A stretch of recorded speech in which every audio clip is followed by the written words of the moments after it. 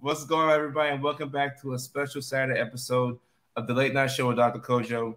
We have platinum recording artist Crystal Kane here and her manager, Masaki, coming all the way from Japan. We're here. They come from Japan, and they decided that they would stop by here in LA and be on the show with us. So I'm so grateful to have them on. I'll let you all go ahead and join in. We're streaming live on Facebook, LinkedIn, YouTube, Twitch, and Twitter. So wow. We're talking about music and mental health. I see Jennifer's comment right here. So we're checking in from Los Angeles, California. I would love to know where you all are checking in from, but I want to go ahead and let the guest introduce herself. Hey guys, it's nice to meet you. My name is Crystal K. I am a singer. I'm a Japanese singer, born and raised in Japan. I am Korean and American, and I do pop and R&B. I've been singing for this year will be my 23rd year in the game. Wow. Yeah. That's fantastic. Music and mental health. I love it. Someone said music is music is healing. Yeah. I definitely agree with that. I'm a big music, fan myself, not dabbled with it, but we have an actual legitimate recording artist here. And she has a bit of an interesting story. So I'll let her talk about her story. Can you talk a little bit about, your early success? Looks like you have some fans in here. Crystal, yes. Hello. Can you talk a little bit about your success and how you got into music? I got into music. Okay, so I grew up in a musical family. My mother was and still is a singer. Okay. My dad, he was in the Navy, but he would be in bands and he played the bass. So he was a musician. And so we would, awesome. There would be music in the house all the time, and mom would be performing and she wouldn't be able to find a babysitter. So she would just take me to her gigs and throw me in the dressing room. My first gig was when I was 4, and her friend was a head of a production company, and he would make commercial jingles. Mm-hmm. And he would call her and be like, "Hey, I need a child's voice. Okay. So can we borrow Crystal?" So that's how you got started. Yeah, that's how I started. Wow, did I know that? Yeah, so my first job was when I was 4, and it was for a game called PC Engine. It's a super old school game, like one of the first electronic game sets. And and then from then on, I just started singing a lot of jingles. And two. One was for like all Japan All Nippon Airlines, Japan Airlines. No, that's JAL. I feel like I've heard that airlines before. Yeah. Is that the Japanese Airlines? Yeah. Okay, wow. So that commercial song and a drink song got in a lot of calls, and then we decided to turn those. Usually they're about 15 to 30 seconds. Okay. But we're like, okay, let's turn it into a whole song. Yeah, okay. And that became my debut single, and that's called Eternal Memories, and I was 13. So wow, Eternal Memories. Yeah. And was that on your first album when you released your first? Okay. And it's still my favorite song, my favorite single. Eternal Memories is still your favorite. Okay. And that first album was platinum? First album, I'm not sure if it was platinum. I think it was my third. Okay. Platinum. That's exciting. How many records is that? A million? No, platinum is... million. Platinum? Does anybody know platinum? Does anybody know that when you go platinum, how many records does that mean you sold? I know you sold. It means you sold a lot. 250,000. 250,000. I thought it was like a million streams. Oh, but there was no streaming back then because that was 99. So okay, so somebody here in the chat is gonna know how many streams you need to get a platinum. It's a platinum, yeah. So that was your third album, went platinum. Yeah. Okay, and so you started making music at an early age. At what age did you realize that music had like a therapeutic component to it, right? Talking about music and mental health. Mm-hmm. Hey, Kevin, what's up? Hey, Kevin. What's up, Kevin? I owe a lot to Kevin. because I started so young, I think all of those things, like the impact I made, the impact music makes on people, those kind of topics, I think, made more sense as I got older. Okay. So I was still a kid. Right. Okay. So you're just kind of singing. Yeah, I was just kind of singing. It's like a hobby, and it's like, oh, it's fun. But I didn't really understand the impact and the depth and the responsibility I had as an artist until much later. So I think maybe like after college. To college, okay. Yeah, and then I would hear a lot of. So the only place I get to hear feedback is when I meet my fans or like at shows, and when they tell me how much impact or what specific song played a big part in a certain moment in their life. Yeah.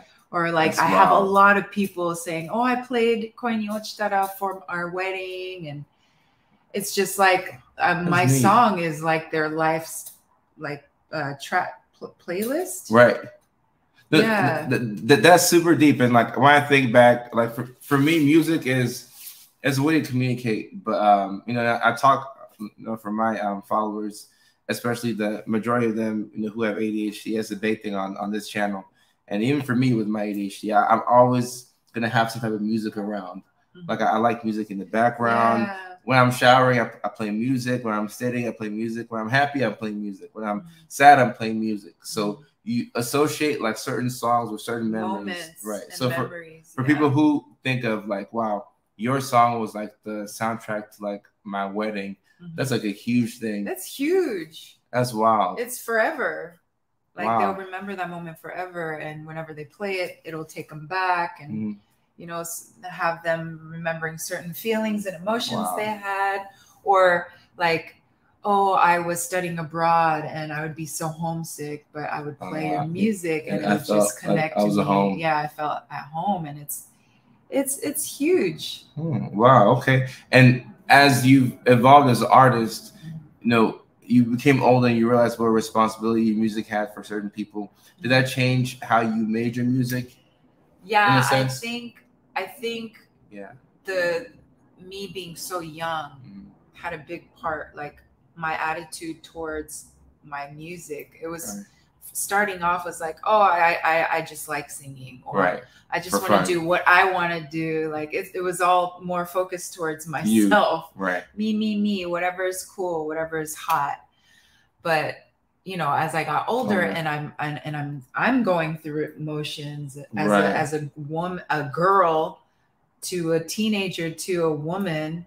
Right. Very different. Going to school at the same time, because I was going to school. Like I was 13, so I was a middle schooler. I was in 7th grade. Wow. When I first came out. With your first single? With my first 13. Single. Wow, that's a lot. So I was juggling school and work, which is pretty fortunate, because I feel like a lot of young artists or like idols, they miss their childhood in a sense, but I got to live both. So what was I saying? Yeah. So I think that comment threw you off. How did you guys connect? I need to know. I think that threw you off, right? Because it threw me off for a second. This is like two sides of my life collided, and I don't know what is going on. Well, I have the best publicist in the world, and he made this possible. That's hilarious. It was a DM from his publicist, and I actually have a mental health project going with my 3 other girlfriends called All for One. Yeah, he actually talked about that. That's important to talk about. Yeah, and we just wanted to raise awareness for mental health in Japan, because Japan is one of the biggest suicide rates. And ever since the pandemic, it has gone up. And a lot of it is our 20-year-olds, in the people in their 20s. Yeah. So we wanted to bring awareness and also create a space, like a safe space for people to talk about it, because Japan is a country where, everyone works so hard, and whatever is uncomfortable or, is hard to bring up, they will just kind of act as if nothing's wrong Right. and sweep it under the rug. We're doing okay. We just Yeah. gotta go through it. We gotta push through. But there's not enough support. Yeah. And just places where people can talk about it because they feel like it's shameful or it's embarrassing or it's a burden. And his publicist DM'd me and he's like, "Oh, my friend, Dr. Kojo, he is an amazing mental health expert. And if you want him live," and then that was like last September, I think. Yeah, it's been maybe like summer. Almost 5-6 months. Yeah. Wow, time and flies. He came on and everyone loved it. I was nervous because it's a tough topic to translate. To my audience because my audience there are Japanese. Very difficult. But everyone really, really appreciated you being on the show. I appreciate that. And that was Makanai Monday. What was Makanai Monday? Makanai, what does that mean again? Makanai means to not give up, to not lose. Oh, okay. Yeah. I feel like I've asked that question before. I feel like I've asked that question. Japanese is difficult. Yeah. Makanai Monday. Yeah. And that's the beautiful thing about when you're talking about music, right? Because I feel like it puts you in the perfect position to be an advocate. Because sometimes, like, I grew up in Norway, right? In Europe. So Norway? Really? Yeah. You didn't know that? Wow, I didn't know that. I thought I told you that often. Yeah, I grew up in Norway, and I came to the States when I was 6. So at one point, the Norwegian language was my first language, right? Norsk. So I spoke that over English. But sometimes, like, even in Norway, we would hear songs that were in English, or we'd hear songs in languages that we didn't understand, but it still hit you a certain way. So that's the thing about music. Like, it can take you further and connect you with people that you wouldn't normally be with. So I think being a musician and knowing that you have an audience of people, not just like in Japan, but all over the world, that's remarkable. Yeah, that's very, it's kind of indescribable, like, right? Because music is literally universal. Like, it's it borderless, and that's a beautiful thing. Like, I think music is maybe like one of the only way you can communicate without, talking or having to, there's no language barriers. So and somebody said something about why does music trigger certain memories, and I actually want to take this somewhere, but I want to hear your opinion. Why does music trigger certain memories? Oh, I don't know. Why does it trigger certain memories? I have my answer ready. I just want to see what your take on it is. That's a really interesting. Well, I guess it's because we're so in that moment. We are immersed in that moment, and whatever emotion that's heightened at that moment, I think it kind of syncs up with what you're into and what you're listening to, and it just kind of is ingrained. Yeah, I feel like with music or any experience, like, for example, like I tell people, if you break up with somebody, right, and you catch yourself missing them, you're thinking about all the good parts, but you're not thinking about all the bad things that happen, right? So sometimes if you think of, your first single, right, when you're 13, so it came out a couple of decades ago, you might think of how life was in the 90s or how things were, and then you don't realize that maybe you were a little sad at that point, but you think about all the good things sometimes.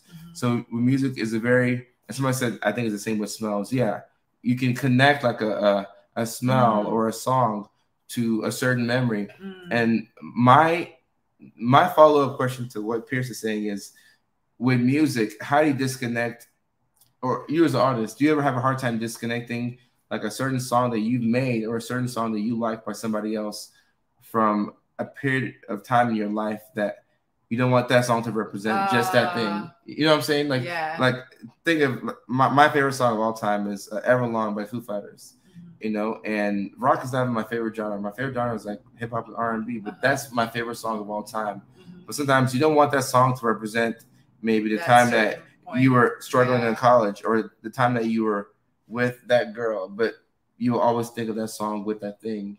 So do you ever think about that from the perspective of your songs or other people's songs? It's kind of a deep question, but you either that is super deep. You either get it or you don't. Wow, that is deep. Or maybe I'm talking in circles. Oh man, that's really deep. I think only time. Yeah. Time helps and growth, like personal growth. I'm sure once you're able to heal, if it was a hurt, then you'll be able to kind of listen to it and see it, or listen to it from a different place. Right. Yeah. Right. And it's funny because I've had patients who, like, when we talk about PTSD, I tell people all the time, be careful what you take in, because you can get PTSD without experiencing that trauma. Like, you could have heard about something and that could be traumatic enough for you to where you get PTSD. Really? Yeah, you actually can. So sometimes I tell people all the time, like, we have these phones and people are sending all kinds of traumatic videos, or so-and-so died. I'm like, hey, I don't watch none of that stuff. I try to keep I'm like, hey, if I don't need to be exposed to that trauma, I'm not going to be exposed to it, you know?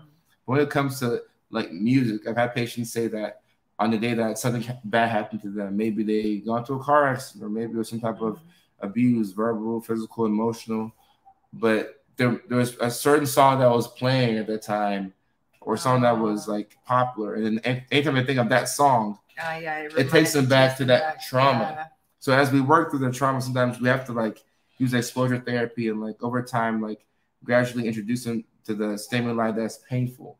So it's like with music, sometimes you might think of a certain artist or a certain person, and they're not evil, but that's what that song represents for you. That's nice. You know?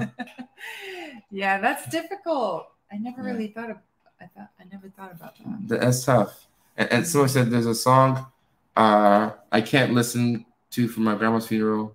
It started the second I walked up to the casket. I can never listen to it without bawling. Yeah. You know it. Oh, I actually have a song too. Oh. What song would that be for you? It's Season, or wait, it was like Ty Dolla Sign and somebody, and Music Soul Child. And it was like, you were there for a reason, like a season or something like that. And I was just, everything just aligned with everything I was going through, a breakup. And I was just like, oh, wow. Oh, okay. Yeah. So if you hear that song today, or if you're at the store and you hear that song, does your mind still go there initially? It goes there, but it doesn't take me to a sad place. I can smile about it now. I can be like, oh, that happened. I like that. Yeah, but yeah, like time healed that. Okay. Yeah. That's awesome. Time is a powerful thing. And somebody's saying music is therapy. Oh, yeah, I want to get on this right here. Would you call music therapeutic in a sense? Oh, absolutely. Yeah. Absolutely. And what would you say that music does for you? Like, it's your career, like, is your livelihood, but just take music in general. Like, if you strip music away from your life. My God, no. Like, I think about that maybe like 3 times a year. Can you guys imagine a world like Earth with no music? Nah, I couldn't. That would be a sad place. And I think people would be miserable without music, like 100%. 100%. Like, yeah, I can't imagine. So for me, and to be like from a creator side, like I can't imagine life without music. Now take me through like sadness, right? When it comes to sadness, do you ever make a song with the intention of wanting to connect with someone who's feeling sad? Because people say, I might want a happy song for a happy occasion or a sad song for a sad occasion. So do you ever make a song with the intention of trying to connect with somebody? Like, are you ever that intentional? Because like when I make my content, I'll think of, okay, someone who's been depressed for all month.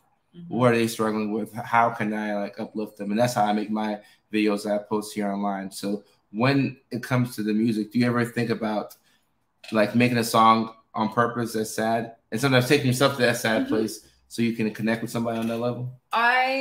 What I keep in mind when I make music is to be 100% authentic, like something that happened to me. Okay. Like whatever the lyrics will be all true. True. So my intentions would be to be 100% truthful and also raw. So it's the listener's choice to, if they want to connect and go to the sad place. Okay. But it's not like, okay, I'm going to make this a sad song. It's more of, this is sad, but this is real. Got it. And if you're sad, please, let's connect. Got it. Okay. Yeah. Okay. Does that make sense? It does make sense. It makes sense. And what's your thoughts on this right here? Sadness are keys played in minor keys. Would you agree with that? Yes. Yeah. But it can still be in major keys too. The lyrics can be sad, but the melody can be in major. I can throw you for a loop. the song, because and it's funny with how songs are interpreted. Like, you said as you got older, music meant something to you, and it meant something different at each stage in your life. And I've actually heard songs when I went back as an adult, and I'm like, this is not happy, right? Initially, the first song that comes to mind is "Pumped Up Kicks." Oh my God, I was shook when I realized the meaning of the lyrics. No, it was, and I'd love to know people at home their reaction to it. And we're not gonna get too into it because that's intentional. No, it was intentional. Right? I'm sure that was intentional because the first time I heard a song, I was in college, so it's something that people would just play. So better run, oh shoot, faster than my gun. Right. So I would just dance to it, and I never thought, oh my goodness, that's what they're talking about. So I think sometimes people can throw you for a loop with a uplifting melody or a chord, and then the lyrics or the meaning of the song is oh my goodness, yeah. And is there a certain genre? Okay, what's your thoughts on that? Is there a certain music genre that's recommended to help with depression? I don't know what you're. I think it's a preference of that person, whatever sound sonically makes them calms them down. It could be hardcore rock for some people. Yeah. It can be jazz. It can be classical music. So I think it's a preference, no? Oh, no, I think so too, and I think music in general can be therapeutic for someone with depression. And there's two sides to the coin. Do you want to if you're depressed, do you want to sit there in sadness and listen to sad songs?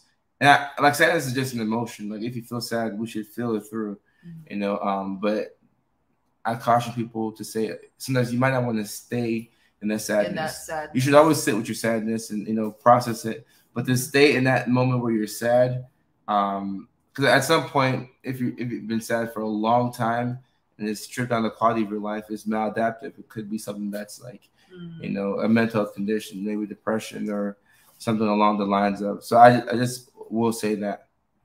I'll definitely say that. So I have one final question for you. So as a musical artist, what do you think your responsibility is when it comes to mental health? Because you're doing the All for One, and you're teaming up with other big artists who have a big name, and you're using your platform in Japan, and also, by virtue of you being here in the States, you can kind of get to both audiences. But what do you think is the role of a musician when it comes to mental health awareness? The role of a musician when it comes to mental health awareness. I think my role is to help. Question. Yeah, it is. Yeah. It's a tough question. But easy one. To be able to be the playlist of your everyday life, but also to help create something that people can resonate with.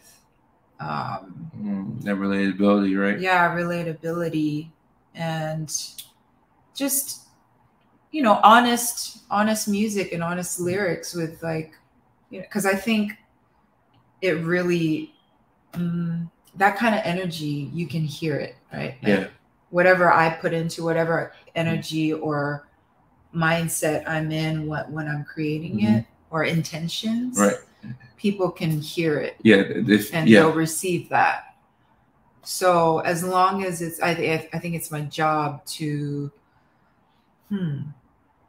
help create an atmosphere for the listener to connect or resonate whatever emotions they're going through with my music.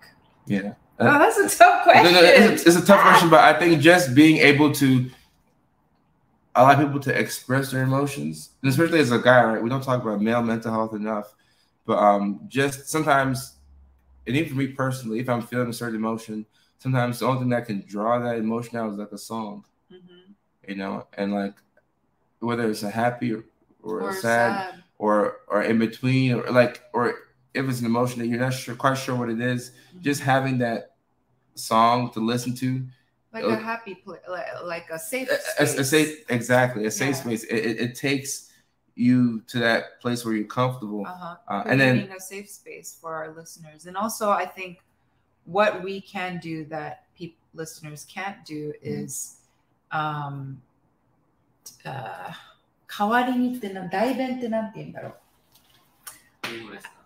need Google. Hold on. Yeah, there's certain words that don't translate to the English language, right? Yeah. Hold on. And it'd be funny if there was somebody who was also Japanese on here who understands what you're saying. Speak on behalf of. Speak on behalf of. So. Okay. I'm the person. Yeah. That is saying or expressing a certain emotion or something, you know, for the listeners, like something that they usually wouldn't say. Or exactly. You know, it's like you're giving a voice to the voiceless. Yeah. I'm giving. Yeah. Exactly. Yeah. I know Chance the Rapper has a line in one of his songs. I think he was talking about himself, I would assume, but he said something in there along the lines of, the people's champ must be everything that people can't be. You know, so it's almost like if he's an artist, right, and he's speaking for people, like you have to go out there, be bold and courageous, and you have the support of the people on your shoulders as you're putting out this message. But because of like someone who is depressed or anxious or someone who's going through a hard time, they're not going to be out there sharing their story to the world in that moment. So it's like you're like the person who's speaking for them. Yeah. Oh, that's tight. That's our job. That's awesome. Awesome. And Kayla says, after I watch it live, I heal a little, I understand myself. Kayla, I appreciate that. Thank you so much. Man, you're out here helping people, changing lives. I'm doing, you know, I'm doing the best I can. And like I see myself like that in a sense. Like I'm a regular person, but for whatever reason with the platform, I'm just going to do my best to, you know, help people out. And just by doing that, it helps me out too. Like the benefit that I get, I'm sure you get that as a musician. Absolutely. You know, and that's what allows you to keep going, because you can't just have it's beyond the followers, or it's beyond like an album sales, or it's beyond money or any type of magazine. Like you need something else that makes you want to wake up in the morning and say, okay, this is cool. Like I enjoy doing this. Like I'm not being like forced to. No, I really had this aha moment, like at my Christmas show I did at the end of the year last year. And it's been very hard for performers. What? Kevin, come out. For sure, at some point. And, you know, not being able to do shows for a really long time, where like that's the only place we can meet and interact with our fans. Right. And also the fans have been waiting to hear live music. Yeah. You know, so for both sides, it's like, oh my God, finally. And it's something we kind of take for granted, like when it was normal, like we can go see shows and see artists and everything.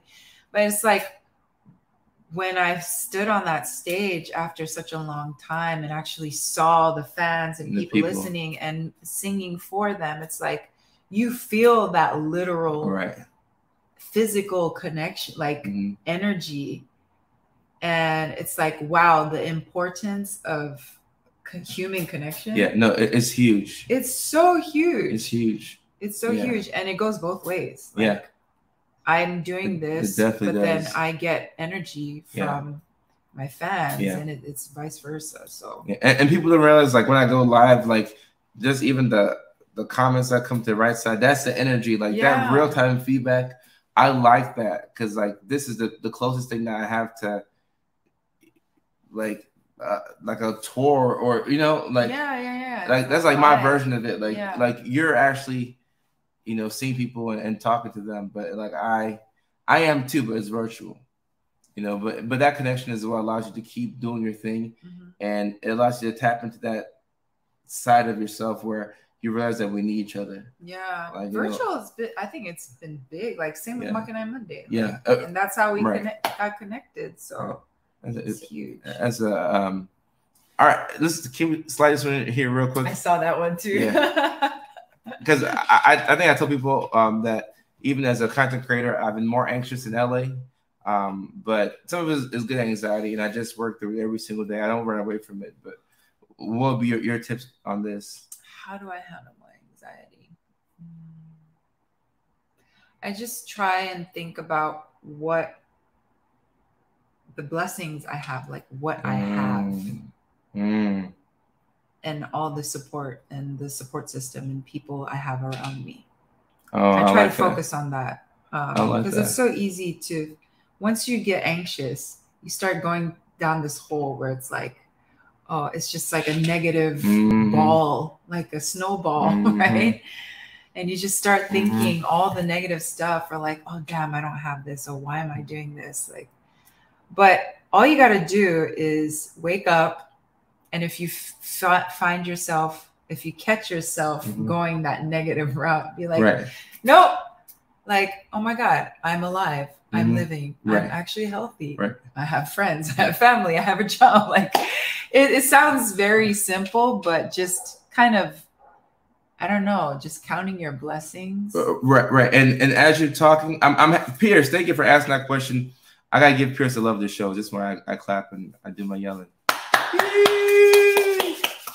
I gotta give him a love the show because hearing you talk, so you don't realize it, but you said to handle your anxiety, you think of what you're grateful for, right? And when you think of what you're grateful for, is bring you to the present moment, right? Anxiety cannot exist if you're living in the present, because anxiety is like you're thinking about the future, right? You're thinking about something and you try to account for that. Oh my God! Wow. Okay. If you bring yourself to the present, like if you're mindful, you can't be anxious and be in the moment. So as you're being grateful and saying, oh, I'm grateful for my life, I'm grateful for my dog, I'm grateful for air, I'm grateful for all these things, you're thinking about what you have at this present moment, and you can't be living in the future, and you can't be anxious. So just now, right? You gotta stay in your now. So you're doing something that's actually very beneficial, like your mindfulness. That's what people use, like substances, right? And I'm not gonna say this substance is bad or that substance is bad, but when people use a psychoactive substance, it brings you to the present moment. You can't be anxious. Some substances can make you anxious, but once you're mindful, you're not thinking about the future. Like you can't think about the future. So that's. I'm happy we got to that point. So I'm not gonna take up too much of Crystal's time, but where can we find you online? You can find me on Spotify, Apple Music, Amazon, YouTube. Yeah. Awesome. That's about it.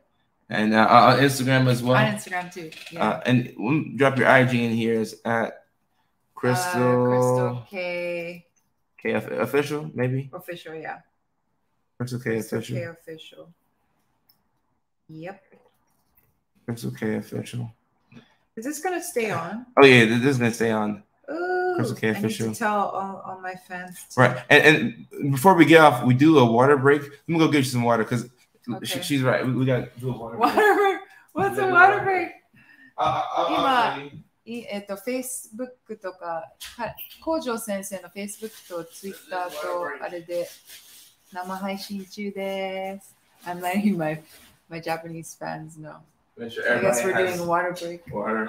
If you're recording, that's all good. Let's get the water break in. There you go. Water. What are you going to do? Are you going to spray it? No. People have to drop the magic word before we can take a sip of water. Okay. So I'm waiting for the magic word, and then once we get the magic word, we can go ahead and take some water. Alicia, I explained the water break to her, but somebody has to drop in the magic word so we can go ahead and Drink the water. What is this? Or else we're gonna. There we go. Cheers. All right. Cheers. Cheers.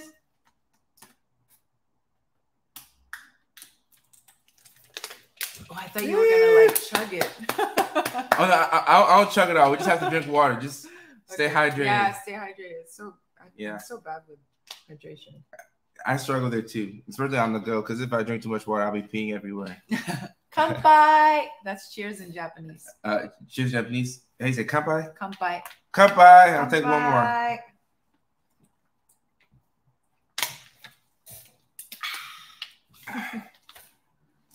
Thank you so much, you all. Thank you. Chris, definitely come to the future lives. I like having you around. I'll definitely get to everybody's questions. But thank you so much for coming. I appreciate everybody for being cordial in the chat. This is the first time that we've done a show on the weekend. This is the first guest that we've had. Oh, first guest? In person, actually. Yeah. So I really appreciate that. From Japan to LA. Right. You have a busy schedule and you decide to come by. I really Thank you appreciate so that. Thank you so much. me. I love this community. I appreciate you as well. So everybody have a fantastic Saturday night. Take care. Peace. Take care. Happy weekend. Happy weekend, y'all.